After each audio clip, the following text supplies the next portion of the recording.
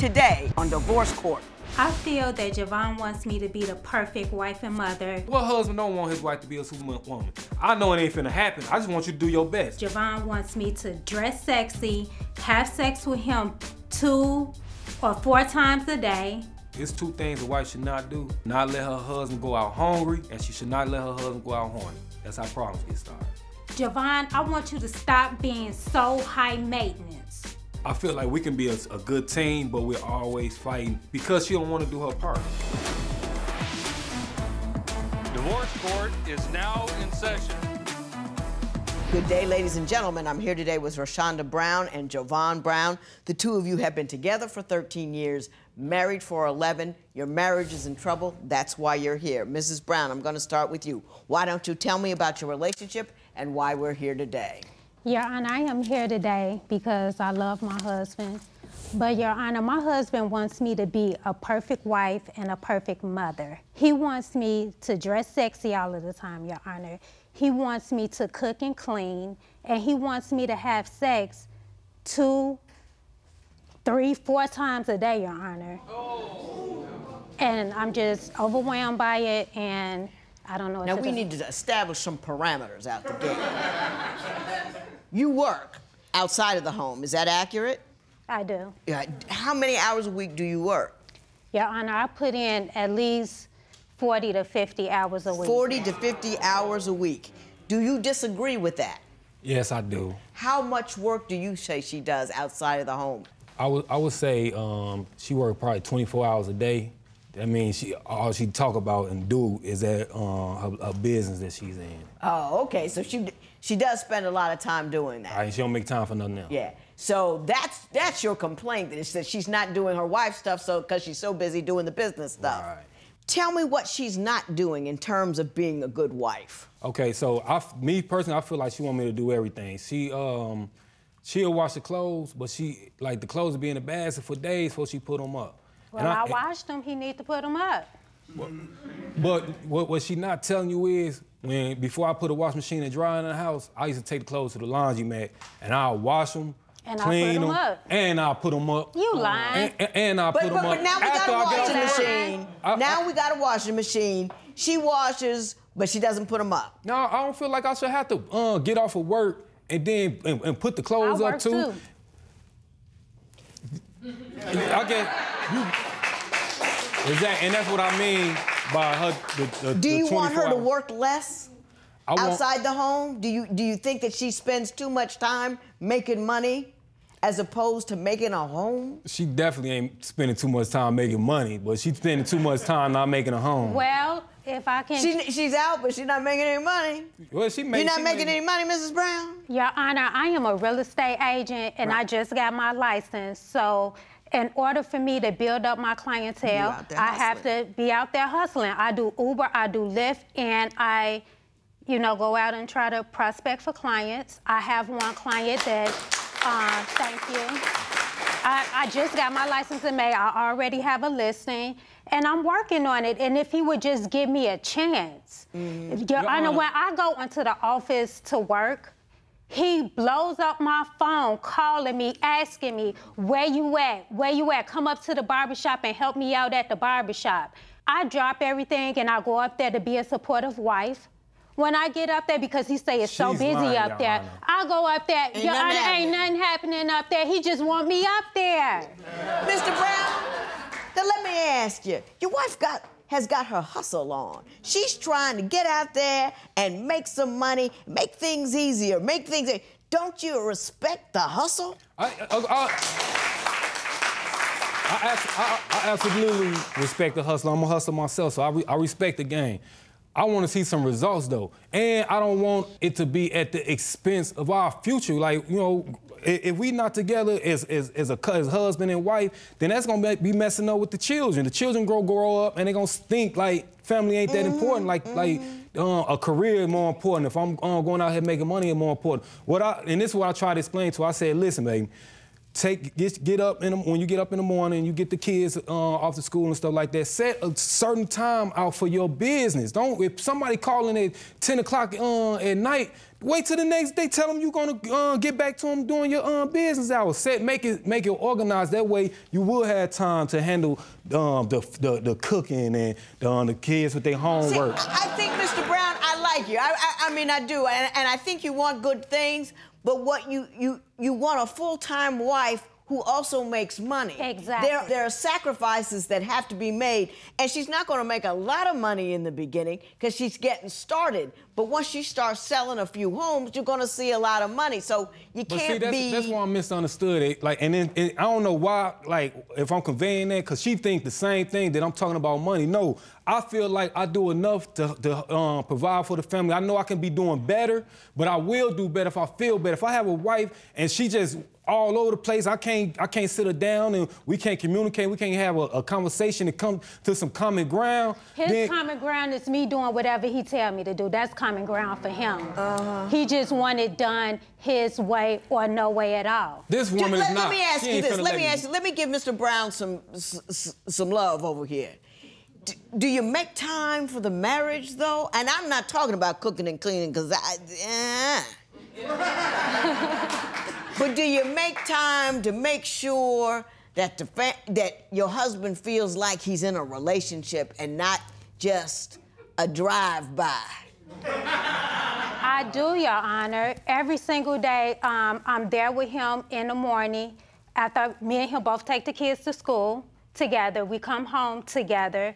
I make us smoothies, you know. I even go to work with him some days and sit at the front desk and greet customers and make sure they sign in and just be that support system there. And I do this at least 3 times a week. Does she do that?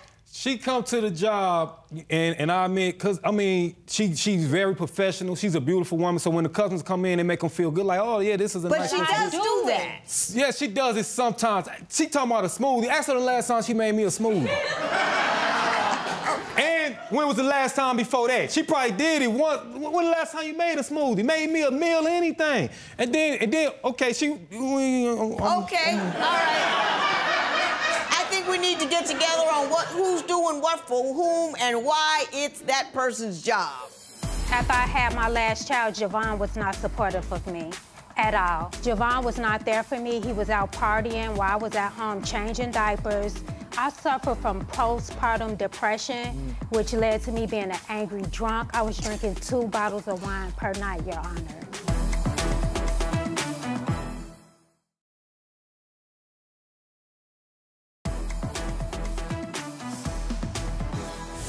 My understanding, Mrs. Brown, is that not only do you think that his demands for household duties are excessive, but he has demands on you personally with respect to how you dress and all of that you think are excessive. Why don't you speak to that?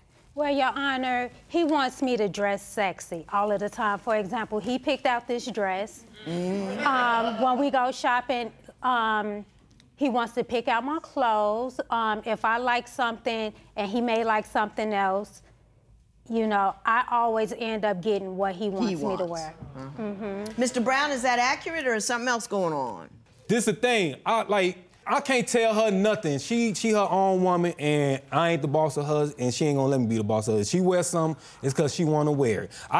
Matter of fact, I tell her don't wear certain things if I'm not around because I don't want, you know, I don't want her safety in jeopardy. So you tell her what to wear when? Not when, not like that, dog. I just say if you're gonna dress something like that, come on, look at her. If she wearing something like that, probably not that flamboyant, but if she wearing like some leggings or something like that, don't want and she her go not when she doing when Uber, she's not with you. Huh? Yeah, when she no. Let me ask you. We're talking here about the support that you provide for him or failing to provide. Do you feel he's supportive of you? No, Your Honor, not all of the time in ways that I would like for him to be. I would like, when I go out to do Uber, I want to do it without him constantly calling me all the time. Right. Wanting me to stop. And then he gets mad at me when I don't have any money. How can I make money if he won't let me go out and make the money? Either you want me to be a stay-at-home mom or you want me to work. Like, you can't have it both ways. You know what I want you to be, so don't even try that. He wants me to be a stay-at-home mom. I want her to, before I was like, if I hold down the family financially and stuff like that, then it'd be beneficial for her to raise the kids, give them principles, advice that we want, teach them, help them with their homes and stuff like that. But I don't want to make her my prisoner. I understand she got her own dreams that she had, and she want to be successful individually like that, and I support her in that. And I encourage, matter of fact, I'm the one who put her through real estate school, and I paid for the final test, and she did good. She got a 96 on it, and I'm proud of her on that. Mr. Brown, wait, Mr. Brown.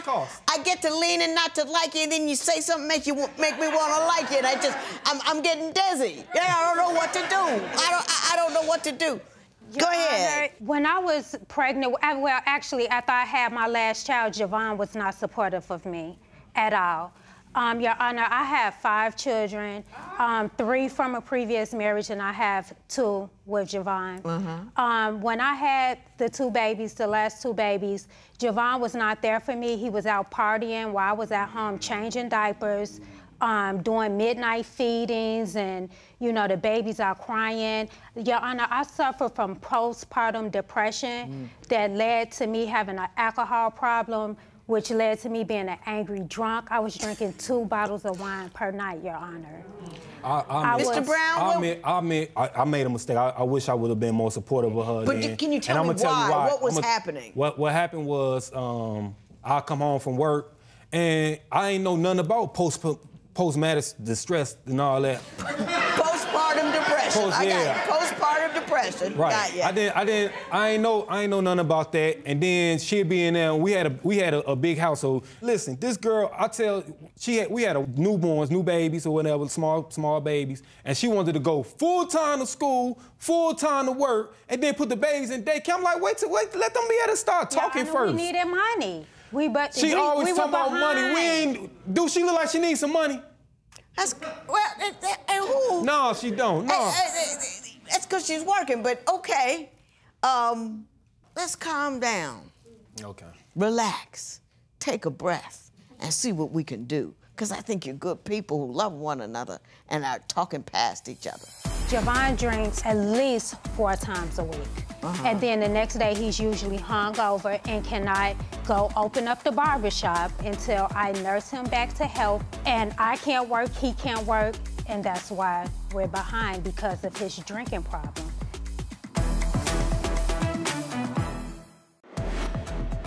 What would you do if your spouse tried to keep you from working? Tell us what you think at facebook.com/Divorce Court. Divorce Court will be right back.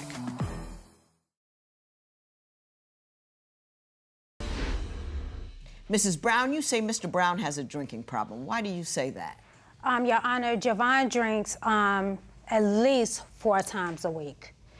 And when he drinks, he stays up late at night. And then the next day, he's usually hungover and cannot go open up the barbershop. And he does not want me to leave the home until I nurse him back to health, which is usually about 3 o'clock in the afternoon. And I can't work, he can't work, and that's why we're behind, because of his drinking problem. Do you think you drink too much? What man don't get off of work and have a beer? She had like all night? No. How many beers can I drink? Mr. Brown, talk to me. How many beers do you have on any given evening? On every evening, I have at least 2 or 3 beers. That's a lot. No, that ain't. If someone were to say, look, this week ain't no beer in the whole city, would you be stressed? No. Or would it be, Look at his face. No, I'll just figure out something else to do. It's just something that I wind out. I take the edge off after the day. Like, I'll be on my feet all day. I'll be working. I'll be having the stress of running the shop. I'm robbing Peter to pay Paul. I got a lot of pressure on me. So when I get home, I want to relax. What do you think she ought to do to de-stress and get the pressure off of her? She's got kids. She's working. The girl not stressed. That's the problem. She ain't stressed. All the stress falling on me. You stress me out. What you mean I'm not stressed? Right. So now, if I stress her out, the woman set the tone of the house. It must be something she doing wrong. You see, Your Honor, everything my fault. Right, no, everything my fault. I got it. Your Honor, 3 years ago, I went through, like I was telling you, that I used to be a drinker, an alcoholic. Your Honor, I was very overweight as well. I used to weigh 200 pounds. I just was not a happy person. I went on a spiritual journey where I just cut off all of my hair, did this big chop. I started working out. I stopped drinking. I joined AA and just started figuring out. Good for you. Thank you. Look at that. That's fabulous, isn't it, Mr. Brown? Yeah, I'm proud of Mr. Brown, why don't you tell me about that period in her life? How do you feel about what was going on? I'm proud of her, and that's one of the main reasons why I love her. When she make her mind up about something, she does it, and that's why like it's so frustrating and hurtful. It's like you don't take me serious, you don't take our marriage serious, because I know you capable. Life serious, Who don't take? And then why do you think she doesn't take your marriage seriously? I really want to know that. You know what? I think because of that time we were just talking about where she felt like I wasn't supportive of her and she was going through her postpartum depression. I didn't know I should have been there more. Now, if I could have went back in hindsight when I look at it, I feel like I could have been more supportive. And I think our marriage took a big hit then, and we still recovering. I think you hit the nail on the head, and I'm going to tell you what to do about it. How should you best manage a stressful relationship? Share your opinion on Twitter and Instagram at Divorce Court. Divorce Court will be right back.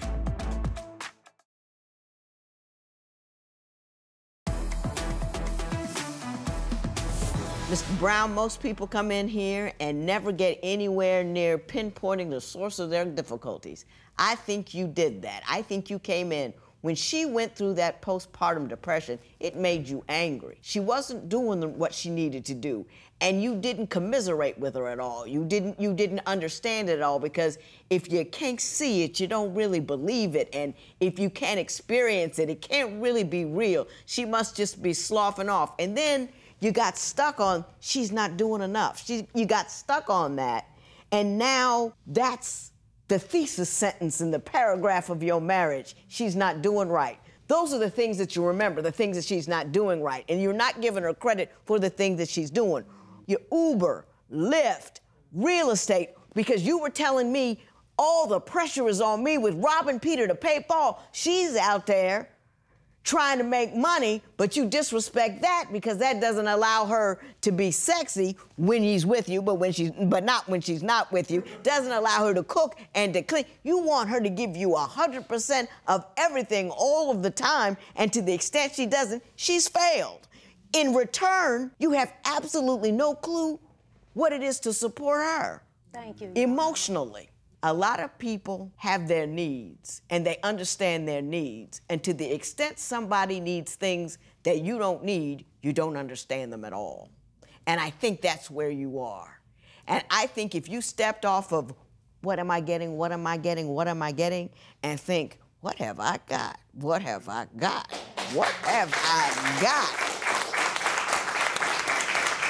got? You'll find out that you've got an awful lot. She's not going to be able to do it all. She's willing to do a whole lot. Enjoy what she's doing and stop focusing on what she's not. Don't blow it looking for everything when you got most of the things. You with me? You're a good dude. Ease off the pedal a little bit. You driving her crazy? And by extension, me. This matter is adjourned.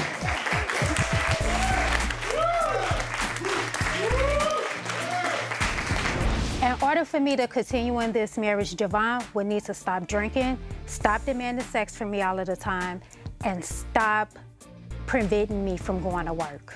And if he doesn't, I want a divorce. My wife thinks I make a lot of demands. I don't think I make any other demands that another husband will.